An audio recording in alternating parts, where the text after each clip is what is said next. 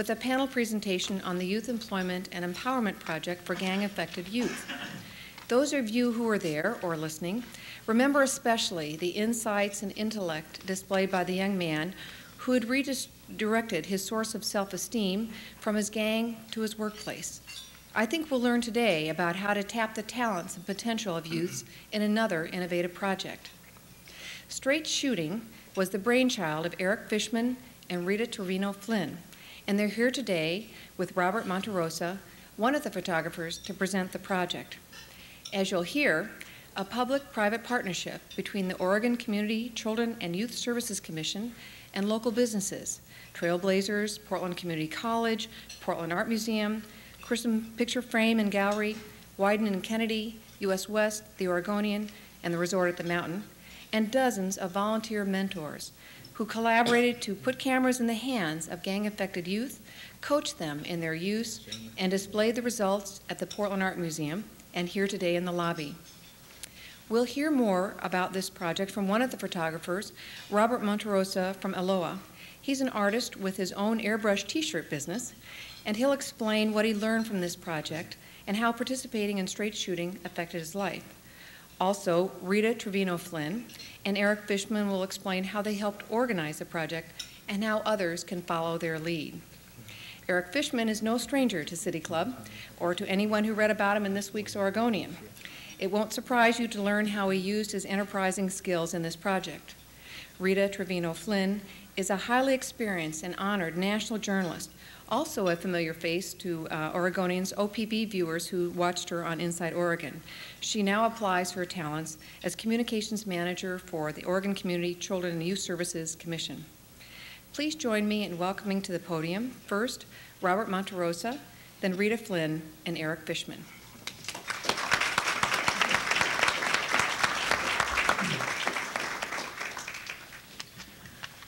Thank you very much for this opportunity.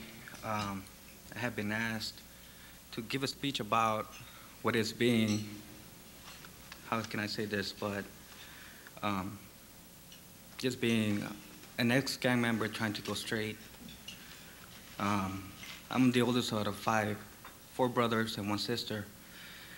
For the past 8 years, I've been trying to fight getting out of gangs, and also I thought at the beginning was school, but I learned the hard way that I was making a big mistake. I don't know how, I got my reputation when I came up here to Oregon. I've been living here almost 5 years now, and everywhere I go, people know me, and it's strange. I have never been, been so respected before. I didn't expect this from just a name, but I thank God, has, put up with me for so long. I've been so close to, not existing anymore that it scares me all the time, and I joined this program because it actually was kind of an accident. I wanted to be a counselor for little kids, and I met Deputy David Lyle, who works with Washington County, and he referred me to Deputy Woltall, and Deputy Woltall had me fill out a questionnaire, and I got a phone call from him saying that there was a photo project that was going to be held for 3.5 months, and that if I was interested, and I said yes, that would be no problem, but I still thought I was going to be a counselor for younger kids. Once I got there, I missed my first 2 meetings. The first one, I completely forgot about it, and the second one, I was put in jail for the weekend. I was driving for a friend that was drunk, but the officer, I think he must have been a newcomer or something, and he just wanted to push us around. And he didn't want to hear anything, so he just put me in jail for the night, saying that I was reckless driving and driving without a license and failure to present. The third time, I got picked up by Miss, sorry, I forgot her name. Diana Stotts. We got picked up and she took me to the first meeting. It was kind of scary at the beginning because there was all 5 different gangs in one room, and you did not know what to expect. When I got there, I found out what it was all about, and there's a lot of temptations that you have to fight when you are in a gang or trying to get out. Because there's two type of gang members. One gang member that has a reputation, and the other ones that's out to get a reputation. And the newcomers are the most dangerous ones, the little logs. The veterans, they know, they have a reputation and nobody talks to them. They come to them for advice. And 90% of the time, these veterans from gangs want them to get out. One example is Rita Trevino, which has joined Washington County. I have met with him a couple of times, and every time that I talk to him, it's like talking to several types of my personality. You know, he knows what it is, going through, getting out, and being in a gang. Well, once in the program, I didn't know what to expect. One of my greatest fears, and I think everybody, probably 50% of the persons in here, is probably facing themselves. Because I believe there's no greater match than yourself. Because that you know what you think, you know how far you could push yourself. And that's what I was afraid of. Because I know how far I could push myself before, but I didn't know what to expect. You know, I was always tempted every day, you know, that, you know, something was going to happen with the other photographers. Because there's everybody that's in the gang or trying to get out, like I said, they have a reputation to live by. And a lot of people, 90% of the time, they're short-fused. One of the things that I have seen that a lot of people doing is a big mistake. When they see a gang member or somebody that looks like a gang member, they stare them up and down. But see, we have to change that. What we should do is, you should become, instead of, you know, moving away or looking away, the first thing you do is say hi, or, you know how you doing, or anything. Always be the first one to talk. Why? Because that brings, that bases, you know, a relationship that could start beyond and beyond. You know, I mean, if you want to help out, I mean, you should be able to reach out first.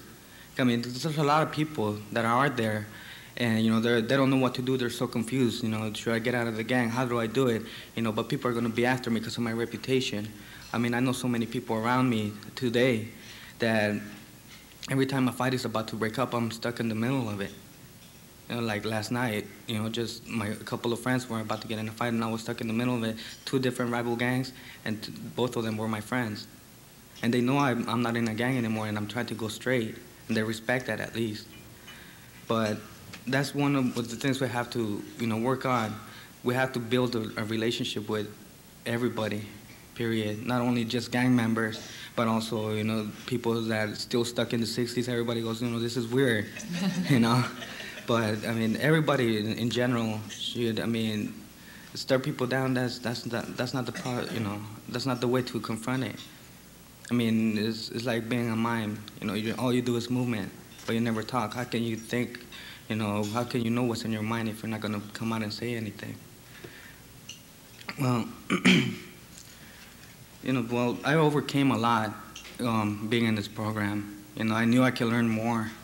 You know, I was like, you know, I got a rush out of working with my mentor, Sharon Harper. She, you know, she pumped me up. I mean, it was funny though. She yelled at me twice, and she apologized right on the spot. She goes, "I'm sorry, I didn't mean to yell." Well, you're my teacher. You know, I mean, I'm learning from you. I mean, you're taking your sweet time to, you know, come, you know, somebody that you didn't even know existed, and you're reaching out. You know, I go, "Don't worry," you know, I used to say that, you know, "Don't worry, just go ahead," you know. "No, you're not supposed to do that." I go, "Oh, okay." She's like, "I'm sorry I yelled," you know. But I mean, we're there. I mean, there's a lot, like I said, there's a lot of guys and girls that are looking for help, but they're afraid. And I don't know, it's just taking the pictures with, you know, different gang members. It was a real rush. You know, we compared, you know, it's like, where did you take this? And, you know, I don't know, it just keeps, you know, pumping and pumping as you go on, you know, because you learn something in every session, you learn something. You know, even though if you miss one session, you know, the next time you go there, it's like, you know, what the hell did I miss? You know, well, we learned this last week. Well, you know, then you learn it again, you know, you go, oh, you know, I Thursday nights were, you know, empty for me. All I did was sit around, you know, watch TV. You know, and I used to joke around with a lot of, you know, the mentors and the photographers. I go, man, we could be watching The Simpsons right now or something, you know, Thursday nights. But Actually, I started looking forward for the Thursday nights, and when after the program was finished, Thursday nights were, not the same. There was something missing, and I strongly believe in this program. Everybody that gives time. One thing they say, well, what advice? Somebody asked me, what advice can you give me? To do this, all you have to do is have a lot of patience, because a lot of these gang members that are currently involved or trying to get out have been neglected by their families or, in many different ways. So they look towards friends. And, when they see upper class people, like I said, when you stare up and down, just turn your back instead of, saying hello or how you doing, they're afraid. They don't know what to expect, like I did. I didn't know what to expect out of this program.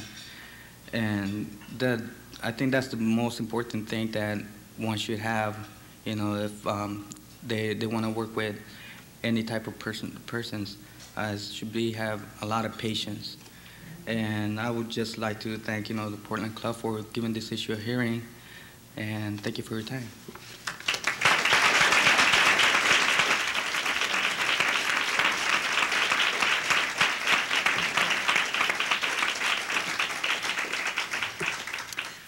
Thank you, Robert Monterossa. My name is Rita Trevino Flynn, and I am the Communications Manager for the Children and Youth Commission, the State Commission. And with Eric, we kind of hatched this idea, and I'm just going to say that as our presentation goes on, we're going to show you how many more people were involved and we could not have done without them. And one thing that this whole project brings to mind is what can happen when a couple of state bureaucrats end up in the same room talking about an issue with somebody like Eric Fishman. Because left to our own devices, looking at the issue of gang-affected and gang-involved youth, we could have come up with another report or maybe some flyers or something like that. But something more was possible to happen with a little bit of creative thought, and I give much credence to Mr. Fishman for that. We went into this project knowing that the number of youth that we were going to be able to involve the first year were nowhere near enough, and it broke our hearts throughout the project. We recruited about 25 youth from Multnomah, Clackamas, and Washington counties. The Tri-County area was selected because there has been a very big growth in gang involvement and gang-affected youth issues in those three counties. Almost, I would say all three of the local children and youth commissions have been dealing with those issues either through funding, through having community action planning, the establishment of task forces. So we wanted to go ahead and take a very small amount of money we had for public education on juvenile crime, and I think that we got a really great bang for the buck on this one. Which is not to say that for all the miracles that did happen, and there were some miracles, because after all, it was a couple of bureaucrats like myself sitting around with Eric talking about what can we do on the gang issue, what can we do on the gang issue, and it came out, well, let's get some gang kids together and they can take photos, and we'll teach them how to use cameras, and they'll go out and they'll take pictures of their own lives, and then those pictures will be so good they'll go on exhibit at the Portland Art Museum. Well, that kind of thing just seemed totally impossible to us, and at every kick along the way, people were going, you can't do that, you can't do that, it's never been done, it can't be done. And at every step along the way, the people who started to come on board said, well, let's do it anyway. Let's do it anyway. And everything that came up that was an obstacle was let's do it anyway. Because there were a number of obstacles, as you can imagine, when you're dealing with gang-affected, gang-involved youth. And there was a certain level of perseverance in this project that I have not seen that had to be maintained that is not always applicable in other ones. For instance, when we first started the class and we'd done the recruitment, one of the young people who was recruited, very gifted, very interested, gung-ho, attempted suicide and was in the hospital for 2 weeks. And then, we were all shaken up, and she got out of the hospital and she came back to the project and she completed it. Robert was not the only one to spend some time visiting with local juvenile officials during the course of this project. We had 4 others who spent time going in and out of detention facilities or jails. And at every time we're going, oh, this is just not so great, this is not so great. But then, so what? They came back. We had 2 young people whose basically, well, one youth in particular whose parents pulled him from the project. This was a gang-affected, skinhead-related, and the parent, father especially, did not want the youth participating with other people, and it was basically a racially biased issue. And we had one youth who participated and is an exquisite photographer, and who does not to this day, I believe, know that his work was on exhibit at the Portland Art Museum, because his home was subjected to 26 bullet holes, and when that happened, he and the rest of the occupants packed up and moved out of the state. So we were dealing with a very different kind of population here in some respects. And yet, you know, people see the exhibit, and we have 8 of 40 photos here on exhibit for you to see today. People saw the exhibit, and on the opening night at the Portland Art Museum, people came and said to me, you know, this is just great stuff. I can't believe that these kids could have turned this stuff out in 13 weeks, essentially. And it was just like this. It was just like that with the whole project, that wherever there was something impossible, it suddenly somehow became possible. And the quality of their artwork and the quality of their images is just absolutely, I mean, I think every time I think about it and look at those pictures, I just consider it such a privilege to have worked on this particular project. Straight shooting is a microcosm of a successful partnership, a kind of partnership we at the State Commission are profoundly interested in because it benefits youth. To just give you the broad parameters, one of the key ingredients in the successful partnership was the involvement of regular folks. 20 professional photographers bellied up to the bar to work hand to hand, eye to eye, knee to knee, elbow to elbow with these kids, and the mentors in this project were just astounding. They spent hours and hours and went way above and beyond the call of duty in the 13-week curriculum that was offered, not only teaching the youth how to use the cameras and all of the technical aspects, but and the design and the artistic side of it, but befriending them, providing them with rides. Relationships were created, getting them out of trouble.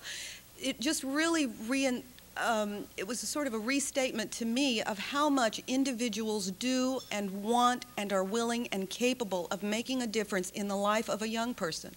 There's no doubt about it. We also were blessed, as was stated earlier, with some wonderful check writers. The Portland Trailblazers came in just in the nick of time. We had to buy the cameras. We had to pay for certain expenses like that, so we were very grateful for them and their participation. Portland Community College was presented with this idea and just threw open their arms. They provided the 13-week curriculum. They provided the developing facility, the developing chemicals, the paper, and a wonderful instructor named Richard Kraft, who was the essence of patience and flexibility. Because again, you know, when Robert says he didn't know what to expect, this was the first time any of us had ever done this, and nobody knew what to expect.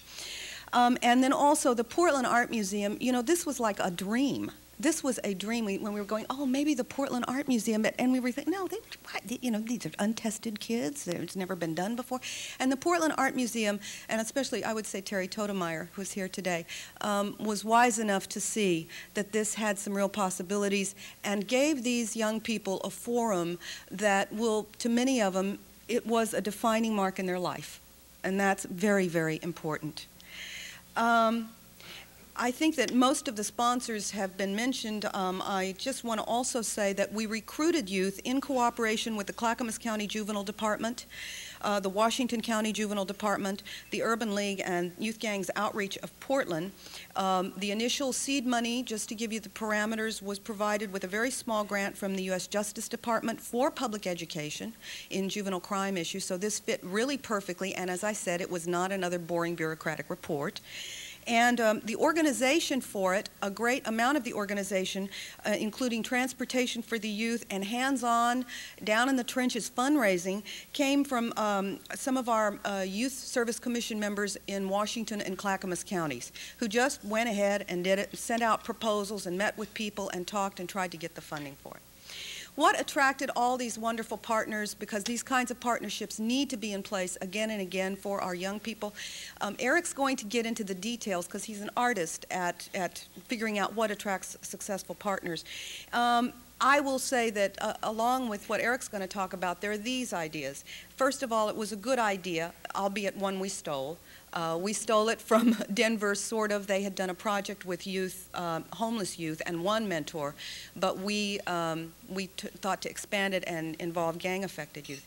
And also, I think it was a very compelling issue that needs our attention. And the people that we talked to all came to understand that these young people need our attention.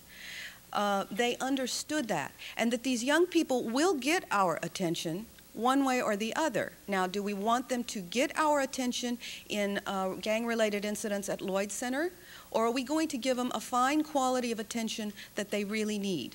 And a lot of people saw the need for that and partnered with us, and I think contributed tremendously to the success of this. Among our goals were to provide gang-affected or gang-involved youth with a powerful and empowering learning experience, to cultivate a mentor-protege relationship and provide positive role models, to increase our community's awareness of the issues facing these young people. And what we came to understand, and I think I speak for almost everyone who worked with this project, is that these young people have been dealt a hand to play that not all of us have been dealt. And there are some differences. And there was a pursuit of understanding. And this understanding took place at many different levels, from the personal relationships that were developed to a wider community, to the people who've seen the show in the exhibit, and look where we are today talking about this. So from that perspective, it's been really great.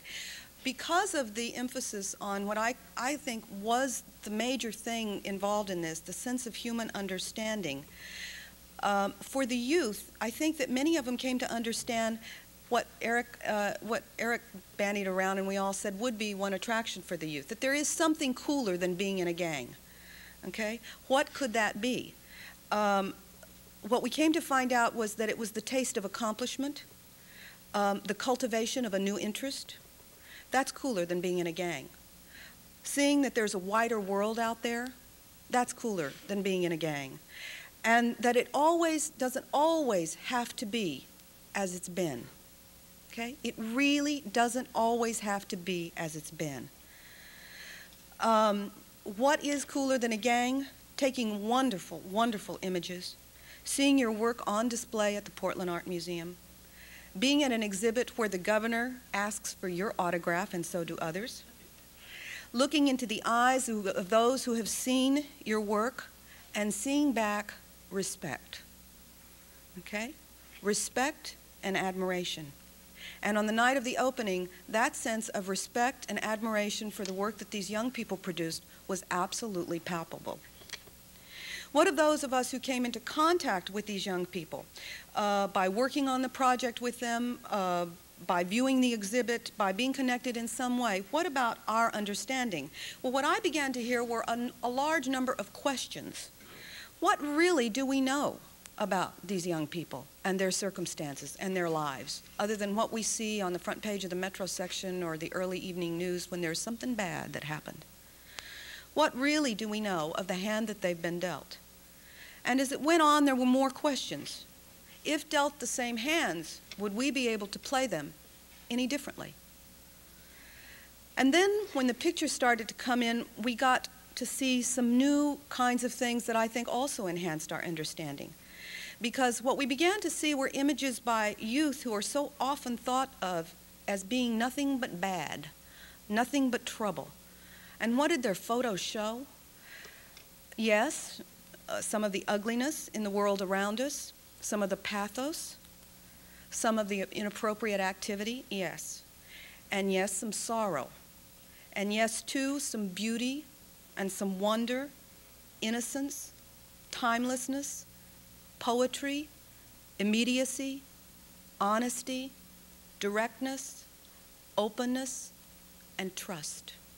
There's a lot of trust in their photos. The real stuff of life, the stuff that binds us all together. More than one person at the exhibit opening night came up to me and said, you know, they couldn't really believe that these were the pictures of gang kids. I mean, some of the kids that were in this project are considered dangerous. They can be. They are dangerous at times. And yet their pictures spoke to something else in them. And people were talking about, you know, how these pictures were so loving. And they showed so many family and friends and dear ones. So I think overall, understanding, human understanding for those connected with this and those who see the exhibit and will see the exhibit was enhanced a great deal. At least that's my hope. The kind of organizing of this exhibit, this project, is something that needs to be done more. More of it needs to be done, and it is being done more often. The commission that I work for is all about that. We are the offspring of the Children's Agenda, which, if you might remember, was much talked about in 1989. When Neil Goldschmidt was still in office in the governor's job in Salem. In 1989, the Children's Agenda set up legislation that created 36 youth service commissions, one in each county. In just 3 short years, there has been an enormous amount of activity to put in place commissions that can meet the statutory requirements to start receiving state and federal funds and to put all of this at the community level, to begin to plan and take care of our children at the community level. In the last 3 years, 7,000 volunteers have been participating in this process. It's been one of the great best-kept secrets in Oregon, and I hope it's not kept too much of a secret anymore. They work with a very small amount of money, relatively, $25 million in state general funds and about $2 million in federal funds for juvenile crime prevention. Of that money, almost twice as much has been leveraged in support of youth programs generated by that state money. The projects are aimed at youth employment, teen pregnancy, child care, curbing child abuse, homelessness, dropouts, poverty, and juvenile crime. Attention has been given, much attention lately, and I'm sure many of you are familiar with the Children's Care Team report in Salem, which is expected. We don't know, depending on which way the wind's blowing today in the legislature, whether or not that is going to actually convert into legislation and whether or not it's going to be meaningful legislation. But the Children's Care Team basically has some ideas that are very similar to what has already been put in place here. The idea of communities coming together in partnership for their own children, picking up. This whole idea is picking up steam. There are a couple of ideas that we have found from experience that are fueling this. First of all, is the knowledge certain that not all wisdom in this particular field emanates from Salem? That given the opportunity, given the resources, people in their own communities are perfectly capable and willing and happy to go through what it takes to provide for the children in their own community. And yes, they may even know what their needs are, more than what everybody knows in Salem. And I don't mean to say this to trash people in Salem, because I'm one of them. And there are some wonderful, wonderful people working for children in the city of Salem and in government. But there has to be this other component in place too, and we need to value it and support it. Also, as I said, and it's again proved out with this particular project, regular folks empowered with the necessary resources are able and willing to tend to the needs of children and youth in their communities. The need for that is becoming more clear and more urgent. Then another component that's factoring into this that we have to account for is that the check is not necessarily in the mail anymore. And it is getting to the point where only the most severe cases and the most pressing needs of children are going to be the ones that get government funding. I mean, that's the way it looks like it's going. So what are we going to do? Are we going to turn our backs and not pay any attention to this? Or are we going to begin to build creative partnerships with more people coming up to provide what's needed? Many are beginning to understand also, and I think in working with the commissions, that the needs of children are requiring urgent attention. Our families are under great stress, and the children in them are the products of great stress. 1 in 4 Oregon children are classified at risk, and many of us in the commissions begin to see the need to extend the embrace to children under not just the ones under our own roofs, although heaven knows we need to pay attention to that, but also to the children who need us down the road, in our own communities, in our own neighborhoods, that we need to start to extend the embrace. The Commission's motto is fittingly applied to that. That is that all children are our children. Beyond this exhibit, there are countless other examples of how this is being done and how it's been done in the course of 3 years. I'm going to just take us very quickly to one project that took place in Pendleton. I will say that it cannot happen unless local people have the resources to do what we're talking about. For instance, in this project, the organizing committee of lay people, just regular folks who are interested in children and youth issues, underwent fundraising training from Eric, who taught, you know, it's kind of a terrifying thing to have to go out there and ask for money if you've never done it before. And they went about the task of learning how to do that, how to present a proposal, and did it. And that's some of the kind of training I'm talking about. Out in Pendleton, our local commission formed a partnership with J.R. Simplot, which is one of the largest employees in that region. The company was starting to find that many of their employees simply couldn't come to work anymore because they didn't have adequate child care in their area. So what they did, that was definitely a children and youth issue. They came to the local commission. The commission said, let's try to put together some partnerships. J.R. Simplot donated the space. The commission worked to get Head Start programs and Great Start programs and had a little bit of federal money with early childhood block grant money available. And so a very wonderful child care center was put together out there that has become something of an example to other employers in the region. The State Commission is involved through its local commissions in funding and participating with 450 programs serving children and youth. So I'm just going to show you that there are other examples, many fine examples beyond this one. But this one is also a wonderful example of what can happen when people come together. Also, one of the things that I think we need to begin to foster that don't cost a whole lot of money are mentorship programs, direct one-on-one programs like we saw with this one, where we had the professional mentorships involved. Another one that is exemplified through the commission is the CASAs, Court-Appointed Special Advocates. This is individuals trained to work with children who are or have been victims of abuse or neglect. So we begin to see that this kind of stew is boiling. It is going to come about. It's like we can't stop it anyway, so we may as well try to understand it, learn it, and work with it. When we begin to look at results with this particular project, I know early on we were kind of think about, well, what will the results be? And Eric's going to talk about some very practical business things that go into play when you're trying to build partnerships, and I'm supportive completely. However, when you're also working with children who have had strange hands played to them, results take on a very different character. And so are we looking for results that are going to last a lifetime? I can't tell you. You know, are there going to be some miraculous turnarounds in the lives of these young people? Some of them have been offered jobs. Some of them have new opportunities available to them. Maybe.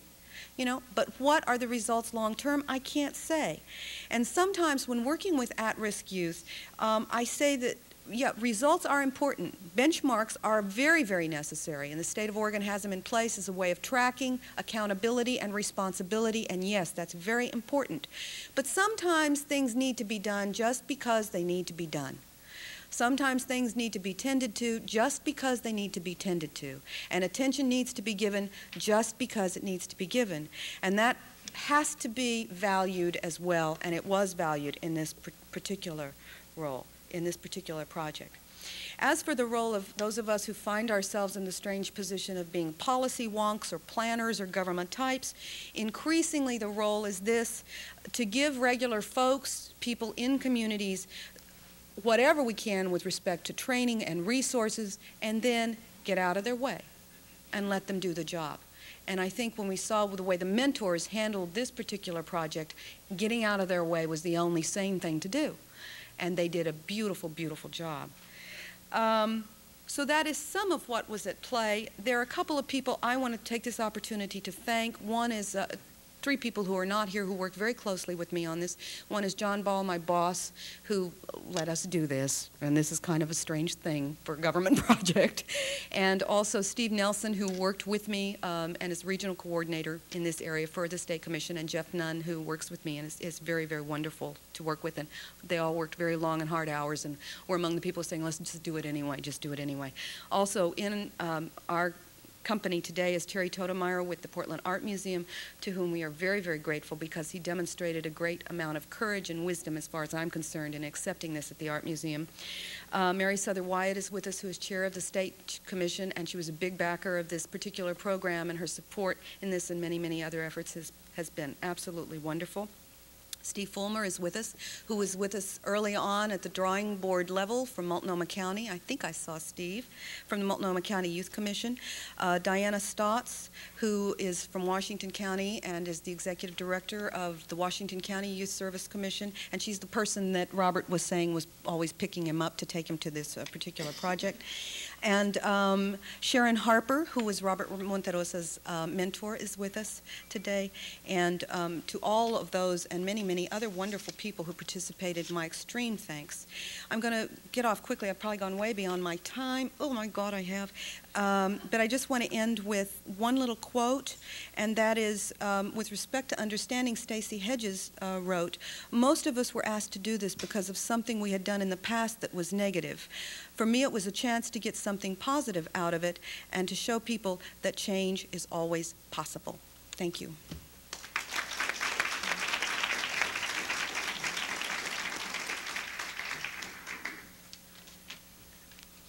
Well, you're in luck. The City Club ends in a couple of minutes, so you're going to have to skip my speech, and we'll move on to questions. Thank you. Actually, what I was asked to talk about a little bit is going beyond this particular program and how public-private partnerships are developed and how all of us can continue to work on creating these partnerships for the benefit of our community. And I will do that very briefly so we can hopefully have some time for questions. I'm not going to go into this particular project because we've already, I think, all heard about the partners in this project. What was key in starting this or any other partnership is starting out with the mission. Why are we doing something? What do we hope to achieve? What issue are we dealing with? In this instance, it started with a nugget being we want to make a broader awareness in the community about the issues that face gang-affected and gang-involved youth. But the issue could be child abuse, the issue could be homelessness, the issue could be funding for the arts. Our community has many, many needs, and children and youth are a very high priority as far as those needs are concerned. But when you start to do a project, you have a reason, you have a goal, you have a why. And if you can articulate what that is, then you have a starting ground to go from. And so what I always encourage is any group, and a partnership can be initiated from any end. In this instance, it was a government organization, a public sector organization. Often it's a private nonprofit organization, such as the Art Museum being the initiator. Sometimes it's a private citizen or a business, such as in the Smart Literacy Program, that can start a partnership and say there's something that needs to be done in this community. And when that initiating individual or group starts out and can articulate their mission, that then gives them something to go on to move towards the great idea. Talking about what tool are we going to use, what method are we going to use to achieve this goal.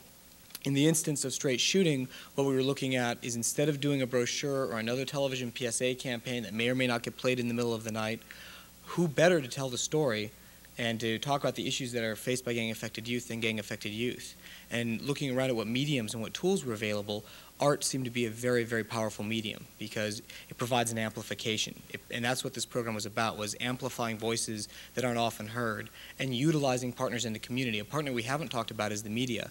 And literally thousands of people probably saw the exhibit, but hundreds of thousands of people saw the photos and read about the photos and heard about it because we had wonderful partnership from all the local media. The Oregonian, Willamette Week, various television stations and radio stations that help bring this out to a much broader audience. And that's an important tool that we have in our community that we can utilize. So determining the type of project with that initial group, coming up with that idea, to make it a reality from an idea, it's important to put some meat on the bones, to create a project description. And I urge any group that's doing a partnership program to do that without ego. Assume that it's going to change. Assume that what you're going to come up with is enough of an idea so when you go and explain it to somebody, they don't think you're crazy. And when you explain it to somebody, they can kind of get a picture. With this project, it was, we want to do a program where we're going to get cameras into the hands of youth, match them with professional photographers as mentors, and get those photos shown someplace so that people will see them and hopefully have it be interesting enough that the media will pick up on it. And that was the nugget of the idea. And we were able to take that idea and then go to folks who were potential partners and realize that that idea was going to change. And to develop partnerships partnerships have to do with investment and with ownership, and that it was Portland Community College and the Portland Art Museum coming on board and not just rubber stamping something, but saying, okay, now let's help you make this better, and let's work with you on what is a realistic time frame to get an exhibit up, and let's work with you on what's a realistic time frame on teaching people to develop photographs. And every partnership program I've ever worked on has that as the key component to the success, is that you bring partners on as partners, not merely as sponsors. And so that is critical, that at that initial stage, you have a description that can create understanding, but that you have the flexibility to change it and to utilize the resources and the knowledge of the partners. Once you've got that description, the very next thing you need to do, in my opinion, before you talk to partners, is figure out your baseline resources that you need. We knew we needed cameras, film, developing supplies, a place to show the exhibit. For the Smart Literacy program, they needed books, they needed mentors to go into the schools, they needed schools to agree to host the program. For Stand Up Portland, we needed volunteers, we needed hats, we needed television stations to be willing to show diversity information. You have specific resources. Some of those are financial, some of those are time, some of them are knowledge and abilities. And if you can outline those resources, then you're going to know what to ask for. Because if you go in and just say, well, we'd like your help, somebody who could potentially give you all the darkrooms and all the film and all the developing supplies and an instructor, which is what PCC did, is to do a lot more than say, sure, we'll let you borrow one of our classrooms once a week, which was what we were originally saying, well, maybe we could get a classroom from PCC. And instead we went in and said, what can you do for us? So identifying those resources and then identifying who are the potential investors. Who are the folks that have a mutual win-win benefit on this? And if you look at the people that played ball with us on this project, they all were organizations that did this because it met their mission. The Art Museum is an organization that has a strong mission in bringing the visual arts to folks and the performing arts and various arts, but they also have a strong educational mission. And the Art Museum, particularly in recent years, has been really focusing on broadening their audience and on really being a resource to the broader community. And this was a program that helped the Art Museum to do that, and it met with goals that the museum had. Portland Community College is a community-based educational organization that sees what they do, the product that they produce, is a well-educated community and a workforce that has a sense of self-confidence and self-respect. And so this project tied in with their mission and their needs, and it was win-win for all the parties. The Portland Trailblazers are a group that are role models to youth in the community and are very concerned about making sure that they are a helpful component of our community and that they provide opportunities for youth in our community to succeed. And this tied in with their mission, and they are one of the organizations that has published guidelines for what they want to fund, which is a great way to start because you know what they're looking for. And we just went down the words, and they were all the right words: education, community investment, involving multicultural programs. So that it was something that tied with that mission. So looking at who are the players that have what you need and what do you have that they need. And whenever we talk about developing partnerships, we aren't asking for a handout. We don't say, gee, wouldn't it be nice if you helped out this poor program? It'd be really wonderful for the community. We go in saying, we have a project that is important to the community. It's going to make a difference. And we are asking your organization to invest in this project, to be a partner in this project, and to bring to this project the talent and skills and resources that you have. And that's what all of us in this room have the ability to do as individuals, as business people, as public sector employees, as all of our organizations have resources, and when we see a need in the community, we can help tie our resources to the resources of others.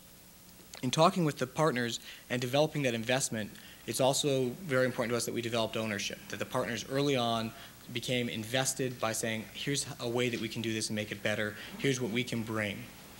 Going beyond that ownership, the important thing to making a partnership successful in the end product, which as Rita pointed out in this instant was not so definable as a certain number of photos or a percentage increase in curriculum scores or anything of that nature, but had some broad brushstroke ideas like community education and public awareness of the issue. And if you look at the amount of coverage that this program generated, to buy that kind of coverage would have been hundreds and hundreds and hundreds of thousands of dollars. And we got wonderful exposure on it because the project had an integrity and was interesting and was honest. And the way that that ended up being successful was just like any other partnership. Partnership is a business term.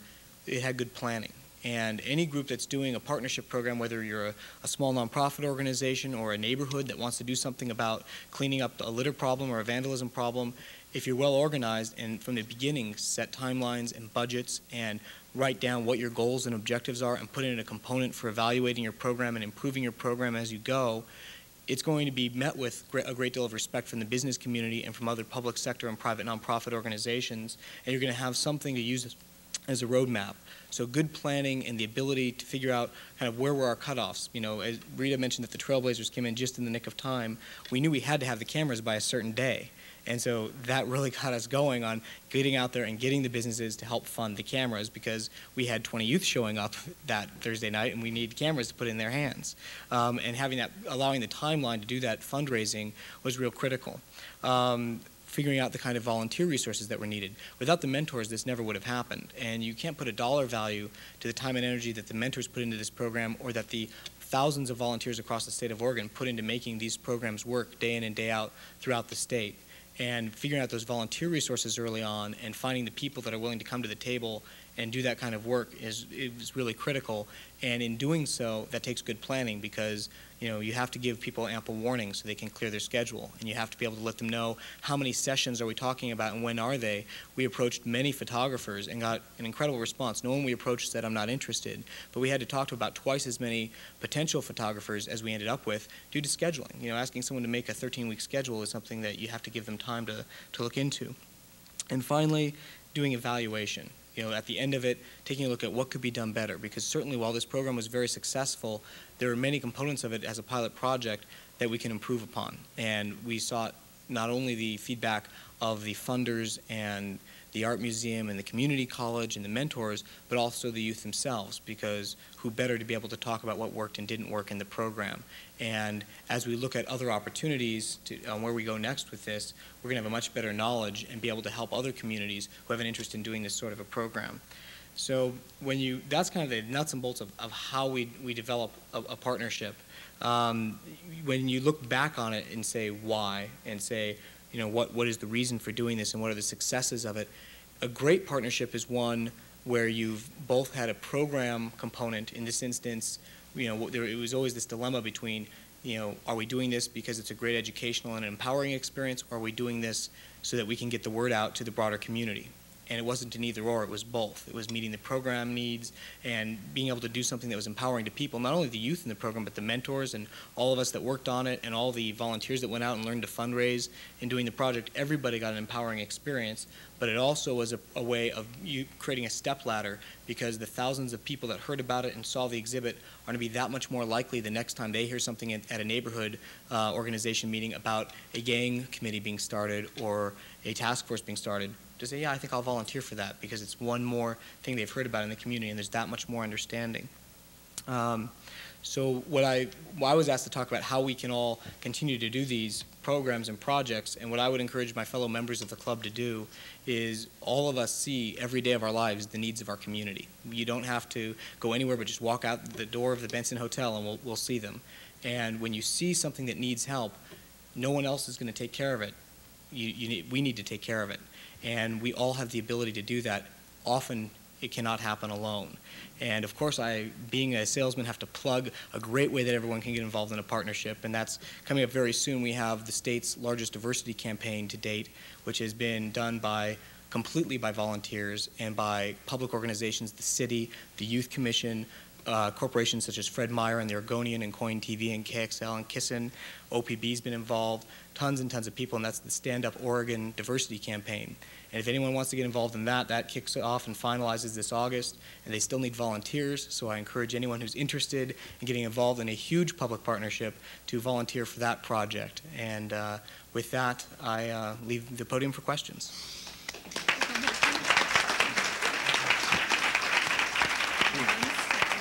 Thanks very much for that broad and comprehensive view of the program. We'll start with a couple of questions. First from Joanne Allen, and then from Sharon Fishman, and then we would invite others to come to the microphone. Thank you, Mary. Mr. Monterossa, I have a question for you. Can you tell us how your life has been changed by participating in Shooting Straight, and what you see for yourself in the near and distant future? Well, actually, it had changed me a lot, because I learned how to, develop film, use a camera, which is something I thought I never was gonna learn. I messed, with 35 millimeters.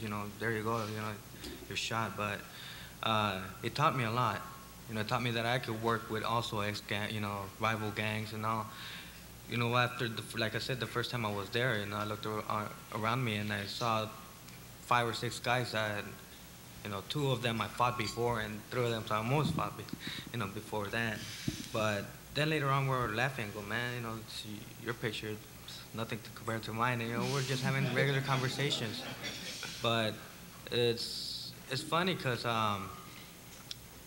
you know, I don't know, I didn't expect, you know, never expected that it would turn out like this.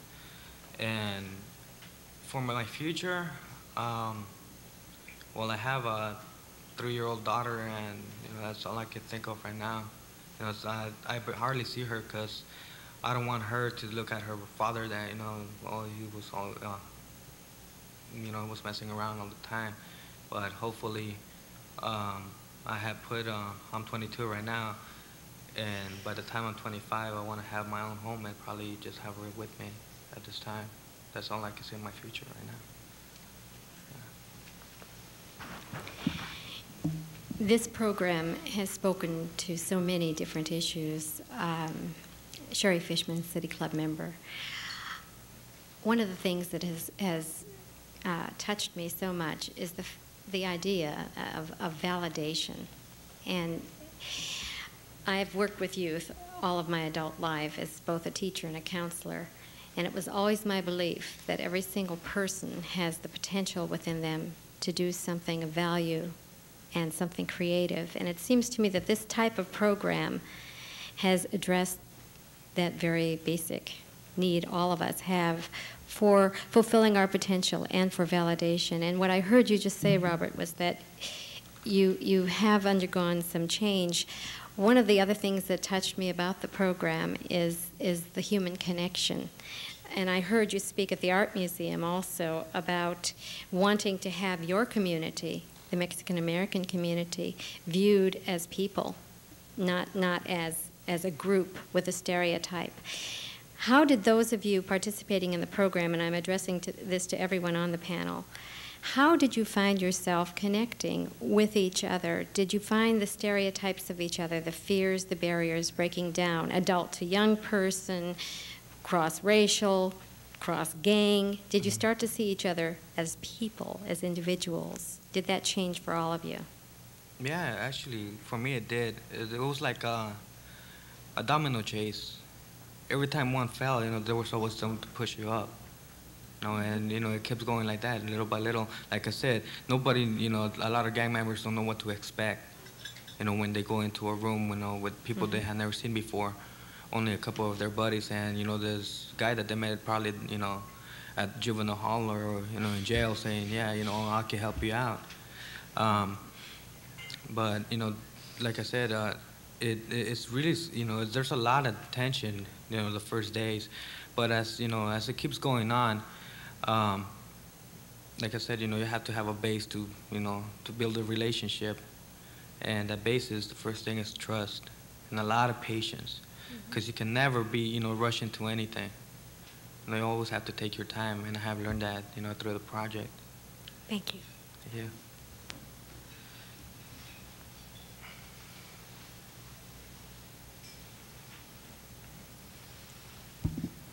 Good afternoon, everyone. I'm Louis Simpson, and I'm with the Arts and Culture Standing Committee.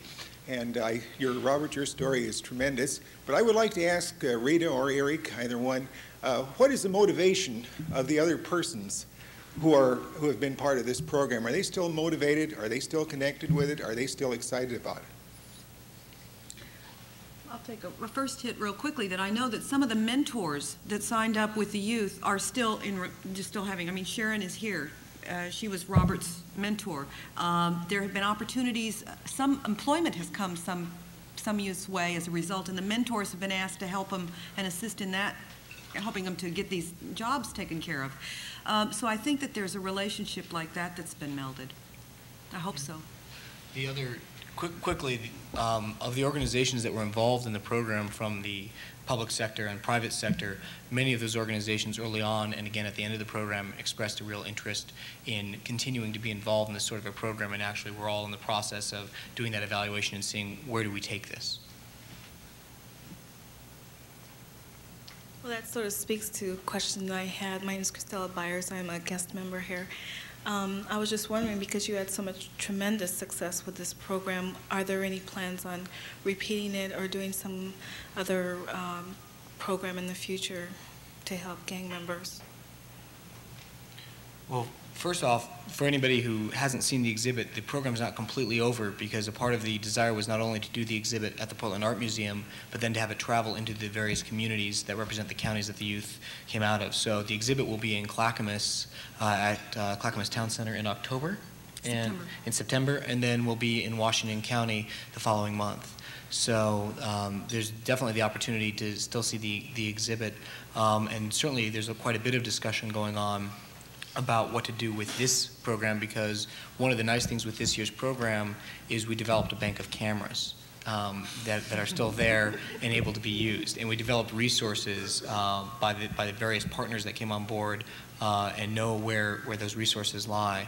And so there's definitely, and many of the mentors have expressed interest in seeing this continue. And probably the most important thing, and that goes back to an earlier question about how did things all change, is at the end of the program, a lot of stereotypes broke down, particularly having youth that were in the program who initially didn't show up frequently and had definitely had a lot of not so positive experiences with government and with organizations and institutions, come up and say, if you're doing this again or something like this, I'd like to volunteer to be one of the people that helps plan it.